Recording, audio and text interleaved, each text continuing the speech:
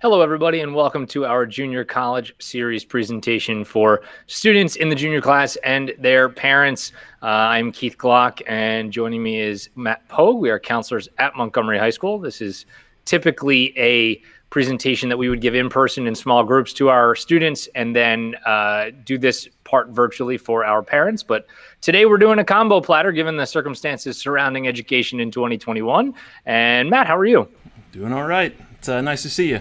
You're across the hall, and this is about as close as in person as we're going to get. Talking through the walls is a little different than what we're used to, but we'll get through it. So why don't we just go right into this, Matt, and start talking about this college search process. And this is really going to be a theoretical process of how we would like our junior students to begin this search.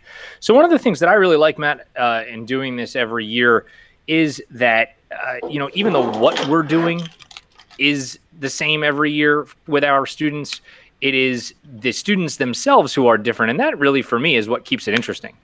I mean, it makes a new opportunity every time to kind of figure out somebody's wants and desires and what their needs are specifically. And it opens our eyes to different things about the colleges that, the college isn't changing as much, but the student will make you see it from a different light. And one of the things that we talk about most with the students is we really want them to find something that fits them. We're really trying to cater all of this to you want to end up at a place that is right for you, not necessarily a place that you think is the right place. It's got to be right for you. And there's a lot of factors that are going to go into that. We just want students to think about how they're going to be on campus, what campus is going to be like for them, and all of the things that go into that outside of the classroom.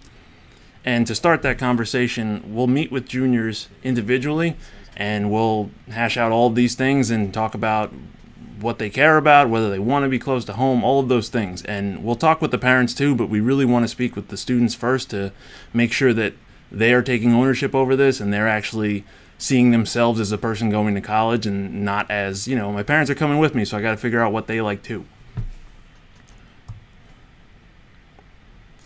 So if you're wondering what the timeline should be like in terms of when you need to get started, we think that right now is the perfect time. We can start talking about this. You're not behind if you haven't already figured out a list and where I need to go and all of that. So we encourage you, talk to other people, talk to friends, talk to people who've gone to the schools you think you might want to go to, only to get some impression of what their experience was, but then you have to compare that to what you want out of your experience. So you get some ideas, you'll do some more research, and then we can kind of talk more about that as you come back to meet with us. So why don't we get into some of the actual definitions, and because I think that there's a lot of terminology that floats out there that students are exposed to throughout their academic lives, and they tend to make certain assumptions about what they mean. And I think we should probably really just define them for everybody. Let's start with the easy ones, Matt. The specialized institutions like music conservatories, the culinary academy, things like that. Those are really for our students, and I assume this is the route you've taken with your students as well, who really have an understanding that that specific field is what they want to go into. Yeah, that's not really something that we're going to encourage you to kind of test out and see, maybe I want to go into that, because that needs to be your primary interest and something that you've already kind of gotten involved with, or at least done enough homework to understand that I want this to be my everyday, because the options are going to be so limited in terms of other classes that you're going to be taking. You're strictly going to be learning that skill. So we definitely would want someone to be pretty certain that this is where I want to go, and not just go for the sake of, well, maybe I'll try it. Then we have our two-year college programs like Raritan Valley or Mercer County Community College, where you'll graduate with an associate's degree. And for those schools, especially students who want to stay close to home in those state schools like Montclair State or TCNJ or Rutgers, all those credits, and much less expensive, we should add, will transfer over to those state colleges and universities, because that's really how the two-year college program in New Jersey works. Outside of New Jersey and into other New Jersey private schools, it'll be a school-by-school basis, whether they will accept whatever credits you have taken at any of those two-year schools. But as we talk about four-year schools, I think this is where some of the maybe the misplaced understanding occurs. So when I say liberal arts school to students, Matt, what's and I'm sure you say this to them as well, what do you typically hear back from students if we say, well, what do we mean when we say liberal arts? Well, one of the first things is it's got to be small. It's got to be, a lot of disciplines. It has to be very, kind of diverse, and we have to be willing to be artsy and love nature and be outdoors, and all of those things kind of come up, and I'm not sure if that's really, the understanding we want them to have. I would completely agree with you. One of the examples we always use are, well, I'll give you an example of a liberal arts college: Penn State, Ohio State, Rutgers. Some of the biggest schools in the country are indeed liberal arts schools. Liberal arts simply meaning that you can go to that college and you can major in biology or mathematics just as the same as you could major in English or drama.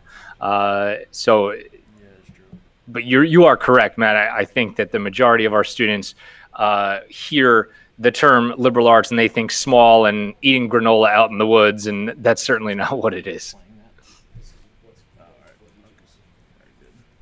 So let's get into some of this admissions vocabulary too. Matt, you want to just take us through what I believe is the most confusing, or not confusing, but confused terminology: early decision versus early action.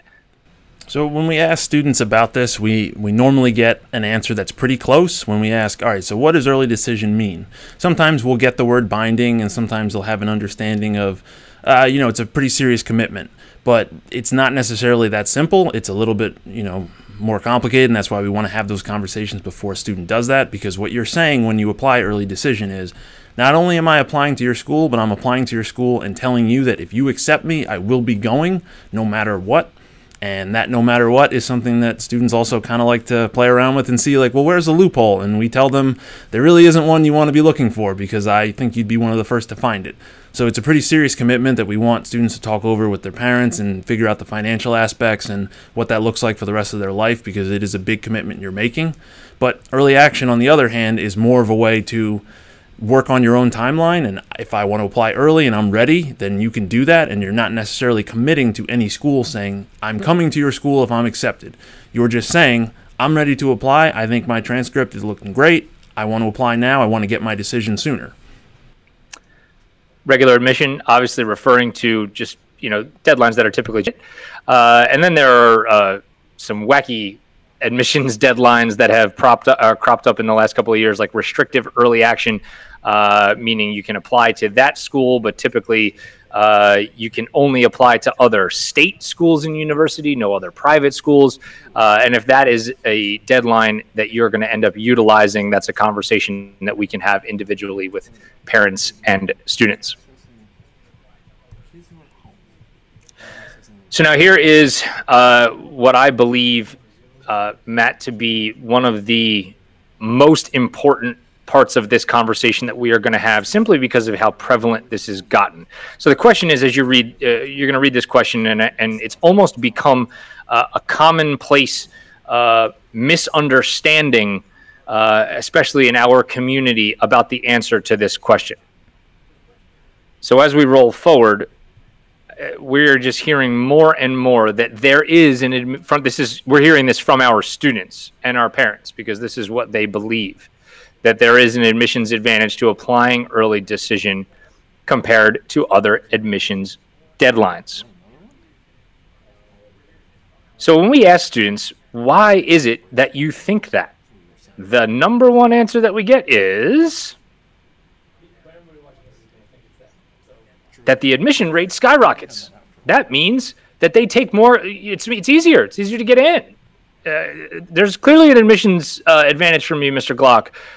All right, I'm going to challenge over the next couple of slides this notion, and hopefully it will make sense to you at the end, that there is not, and I don't know if I can be any clearer in saying that there is not an advantage from an admissions standpoint to applying to a school early decision. Okay, so let's ask ourselves why that admissions rate, that acceptance rate skyrockets. But you all need to understand that you're very smart consumers of college, and you can't just take an admissions officer's word for it that, oh yeah, well, yeah, for sure. It's definitely easier to get in the early period. When you are on a virtual Zoom, tour with an admissions counselor, or if you're actually on campus and you're listening to someone speak about how much they want you to apply early decision because it's to your advantage to apply early decision, because look at our admissions rate in the early period, you are going to ask this question. What I'm hearing you say is that your school lowers the admission requirement during the early decision period. You don't need the grades in the early decision period that you need in every other period in order to get into this school. Admissions officers hate that question because clearly the answer is no. They definitely do not change those admission standards. So how do we explain the higher rate of admission within that early decision period? I'm going to give you the answer. You need to take, well, and when I say you need to take, they're never going to show you this, by the way, but we just know this to be true. Which population is applying during this early decision period? The answer is a lot of guaranteed admits. Your scholarship athletes are applying in the early decision period. Those are students who have already been told by the university or college that they are in and that they are going to get a scholarship. There are certain schools throughout the country where if you are a child of a faculty member, that if you apply, you are guaranteed admission because that is part of that college or university's policy. Those students apply in the early decision period. Any other special interest students who are recruited to campus. Could be a tuba player in the marching band. It could be somebody within a specific academic department because of a special talent that student has exhibited. All of those students who are guaranteed admission are applying in the early period. So that is a 100% admit rate for a large group of students. The other thing that we know to be true through years of data is that the applicant pool that applies in the early decision period to the most competitive colleges is largely a very qualified applicant pool. And to be in the qualified applicant pool, that means you're a small part of the population.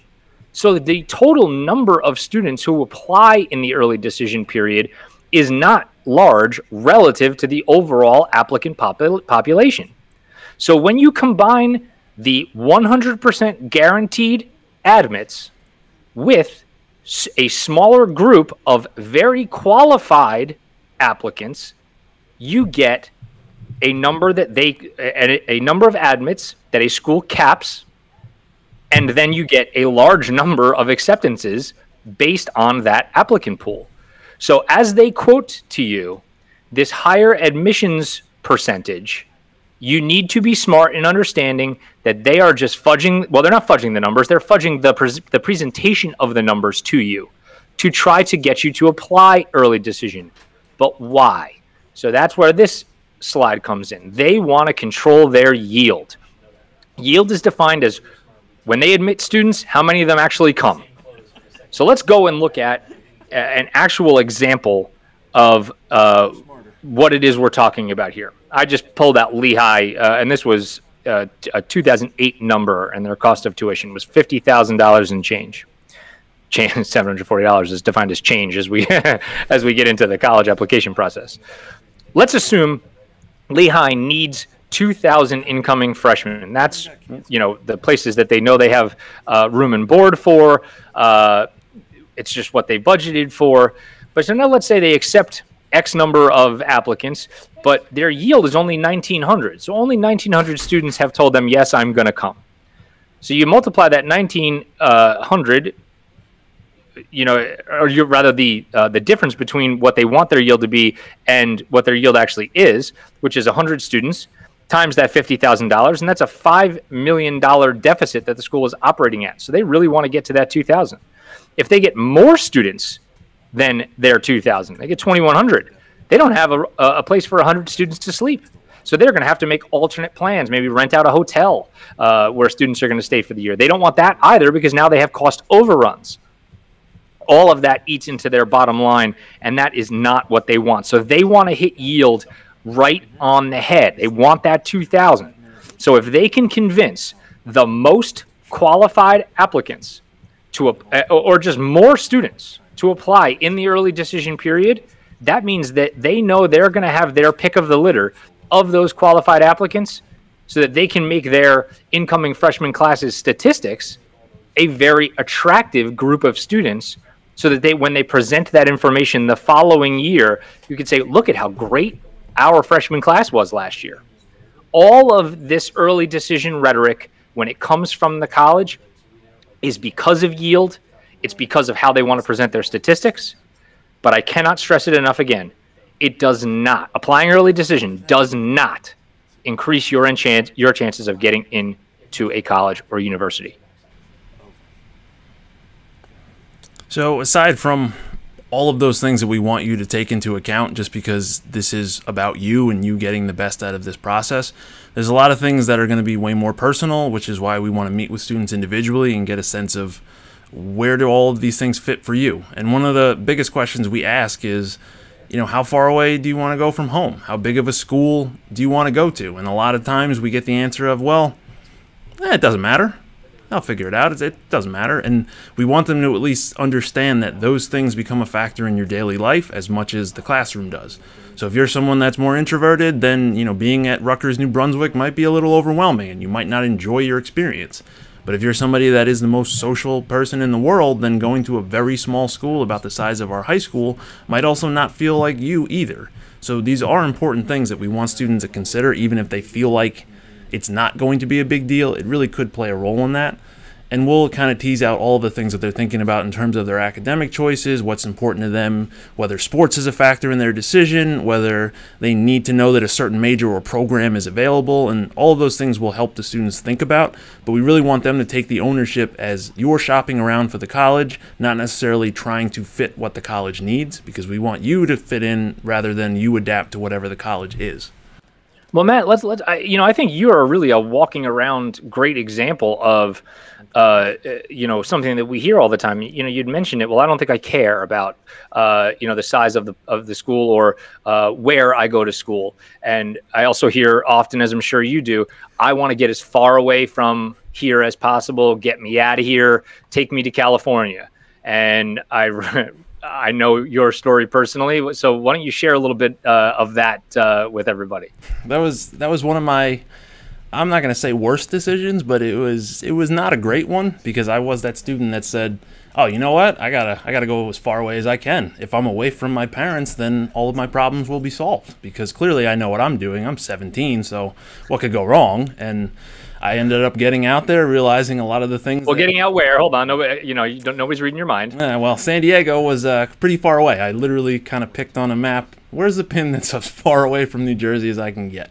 And I went there, and it was fun, and it was beautiful, and the weather was nice, but then everything else in life kind of came up, and the cost of the school, and the travel, and the airline cost, and shipping my things, and not being able to go home for a certain break because it's not long enough, and all of these things start to weigh on me, and I realized, wow, I might have made a mistake. So I really do encourage people to think about those things before they commit, because you have to live your life outside of the classroom as much as you do, be successful there. So there are a lot of things you think might not matter, but I can tell you firsthand they truly do. And hopefully you don't have to learn the hard way, but some people like to, so can't always prevent it. True story. And I hesitate to call you a cautionary tale, because you are not. I believe that you're my boy. I think that you've turned out wonderfully, despite that crazy mistake, as you call it. Well, there's ways that we can avoid that, and I think that some of the things that we really encourage people to do are how you can not end up in that situation, and visiting schools and finding a way to learn as much as you can about the actual environment you're going to be in, and what it's like to drive there if you can drive, and what it's like to get on a plane and have your folks leave if you're going for a visit somewhere. So all of those things we encourage you to do, and given how strange the times are right now, if there are open houses, great. Go. If you're comfortable and the school is still offering something in person, we encourage you to go, because there is nothing like the actual experience of walking around on campus. You can look at pictures all you want. They're going to be glossy and beautiful and the best angles that they could possibly find of the campus, but until you actually walk around, you won't have an understanding of what does it feel like. Is the surrounding town really what I want it to be? Are the dorms what I kind of like? All of these things are important, so the best way is if you can get there in person to do it. But given the times, if you aren't able to, there are a lot of virtual options that colleges are pulling out, and there's a lot of different ways to at least get a pretty good sense. And then when you do finally get a chance to visit, you can see if you're confirming what you thought or if you're, getting a different idea. Another thing, that pesky cost was something that I didn't think was a big deal, but I really should have considered more, because it's not always the number one factor that you're going to take into account, but sometimes it is. And if you really like a program and you really think that this is a school for me and this is great, you also have to take into account, am I getting aid from them? Are they giving me merit-based money? If I go there, is there a scholarship waiting for me? And all of these things can be a factor, so we really encourage you to look at the price of the college, but at the same time, don't take that as, well, the college costs $60,000 a year, I have no business even applying.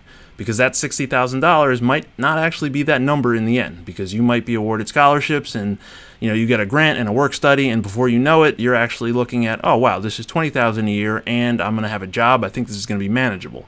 So I would never let the sticker price of the college dissuade you from applying, because you're going to get your financial aid package with your decision. So we really, we want to know what that is before we say, no, I'm going to count that out. Because private schools tend to have that price tag that looks very, very daunting, but at the same time, they have endowments that they can offer to students, and that price may not be what they say. So just definitely look at what you want, look at the school, and then kind of figure out the cost later. But it is a factor. We're just saying don't let it be something that stops you from even starting. So one of the things that colleges are looking for, as much as you're looking for them, is they're going to evaluate you on a few things. Your grades in your classes, they are going to be important. They're going to look at your transcript and see what you took, how you did, all of those things, and then your GPA, and as well as test scores. Now the test scores is a little bit different now, because some schools are optional. We had a change in the world, and a lot of schools went to optional because it wasn't an opportunity, and some schools already had that just because they want to have a more holistic view and they don't want to take a test score as the only thing that defines you. So these are going to be important things, but they're not going to be the only things that matter, because you're going to have recommendation letters. You're going to have your essay. You're going to have a chance to talk to people and get them a sense of, this is who I am as a student and as a person. So there's a lot more that's going to go into this than just, well, my transcript is good, because your transcript could be great, but if you're not somebody that's personable and you kind of don't really have any reason to want to go to a school, admissions counselors want to know those things as well. So we've said they're going to be going away to school. They're not going to be with someone else and saying, all right, well, you're going to be my buddy and you're going to help me through anything that happens, and we're going to figure all of this out later. So we just want them to kind of take ownership over it, understand that this is their decision, this is their process. As much as they're not alone in this, we want them to understand that it is about you making the final decision and living with that and being comfortable with it. The other thing that we need everybody to understand who's watching this is, students, if you don't have your email connected to your phone and you're not checking it regularly, that's just unacceptable at this point. Parents, if you are the ones still sending emails to us as counselors and to teachers and looking things up on the internet that your child can simply do themselves, there needs to be a shift there. And especially as it relates to this college application process, both the search and the application. We speak to college representatives. They flat out tell us, we need you to tell your parents to stop communicating with us. Colleges, quite frankly, do not want to admit students who believe their parents are running every aspect of their lives. Because as much as they want you to come, they want you to be able to stay and succeed. And at the first hint of trouble, if they feel like you are a student who is going to just run and look for help from your parents who are, maybe potentially a couple 100 miles away, as opposed to being a problem solver and self-advocate and taking ownership of whatever that issue is and seek to resolve it, that you become a less attractive applicant to a school. We really are looking for students to, when you have a question, we want the students to communicate with us. We want the students to communicate with the colleges. So practice on us. So this way, if you're making errors, even something as simple as the format of an email, I'm going to write back to a student and say, hey, I'm really happy you emailed me, but next time you do it, here's how I want you to write it. We are the practice for the real thing. So now let's talk about, Matt, what I thought was a huge change just in the testing landscape. SATs and ACTs, as we know them, are remaining the same. But College Board did something that was moderately unthinkable for a for-profit education company, which College Board is. And they eliminated the SAT-2 and the essay option on the test itself. So the cost of the SAT went down. The SAT-2 altogether has gone away. And these were, quite frankly, things that we knew based on the information, especially as it related to the essay. They just weren't a good predictor of what was going on in terms of your life and how prepared you were going to be for college. So the statistics on it just weren't relevant, but yet it was still being offered and your money was still being taken. And just recently, College Board came out and said, well, we've wised up and we're going to eliminate these things. So the test is now shorter, which is great.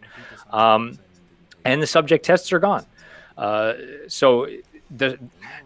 Honestly, Matt, and I don't know how you feel about this. I heard this and I thought two things. I said, wow, I'm shocked that they did this, number one. And then I just thought about the stress of our kids who are, bombarded with having to take this and that and time. And well, now I have to give up another Saturday in June to take these SAT-2 tests, and just the stress and anxiety that the elimination of these tests is going to create for our students is just, in my opinion, wholly positive. I mean, there's another thing we have to take into account, and it's that the colleges are going to see this too, and they are also going to be reacting to it. So it's really not something that we expect anyone to have, oh, well, I have a solution to this and this is all solved, and I need to figure this out right now. Because the colleges understand that we have to react to this, we have to help the students find a way to navigate this as well, because they are the ones that are going to be having the final say in what they expect from students. So them knowing this news is also meaning change is going to come for them. So that's not going to be tomorrow. It's also meaning that we have about over a year, until these things are really going to be applicable for this graduating class. So there will be things that change. There will be decisions that are made on the college's end that are going to help students navigate this. So I wouldn't say that anyone needs to figure out, how do I address this tomorrow? Because there's time and there's going to be things that change before we probably even know it. There's going to be other news that comes out with what colleges are starting to do. So now as we look at, we know SATs and ACTs are not going away. We just want you to prep. Do some kind of prep, whether that's, Khan Academy online. If you can afford to take a for-pay test prep, system, that's fine too. Just do something. And then how do we keep track of all of this stuff? We talk about Naviance all the time. Naviance is a web-based program that most of our students should be familiar with. If you do not have your login for Naviance, you can just email your counselor and we will get that to you. And one of the things that we think is the most helpful thing within Naviance, we constantly get asked, maybe more than everything, well, where do I fit? Is this school for me a target, a reach, a safety? How do I tell? And that is through the use of these scattergrams, which exist within Naviance. And every school to which our students have applied, the actual student information gets plugged into this scattergram in a school-by-school basis. And this one we're looking at here is for the College of New Jersey. So there's a lot of data points because we have a lot of students that apply. And you see green check marks for students with a GPA and an SAT score. SAT score is listed across the bottom, and GPA on the vertical axis. And you can just see in a visual way what was somebody's GPA and SAT score who was accepted and rejected or waitlisted. And you can plot yourself on that graph and see right where you fit. So the college visit thing that we discussed earlier is also something that we normally have reps coming to our school in terms of schools that are far away or just schools that we have relationships with. They're going to come, send a rep, and give what they're considering a tour. So it's going to give you information. It's going to them talk about their experience at the school if they attended, and you'll get a chance to ask questions. So we've been doing these virtually and having reps set up a Zoom kind of in the similar way that we were doing it when we had them in the MPAC. So we're going to continue that, and should anything change, the sign up will still remain the same. It just eventually may be in person again, just not quite yet. So the last thing that we kind of want is the actual list, and this is where we're well into this process when we're thinking about these things. This is, again, not going to be tomorrow. We're getting into September, October, when these things are really on your mind. So that ideally would be you have your list of schools, you have an understanding of this is where I plan to apply. We say 10 to 12 because what that number means is that you did research, you have an understanding of what you're looking for, and you're not really just throwing darts at a board and have 25 schools that you're applying to and seeing what happens. What that means is you may or may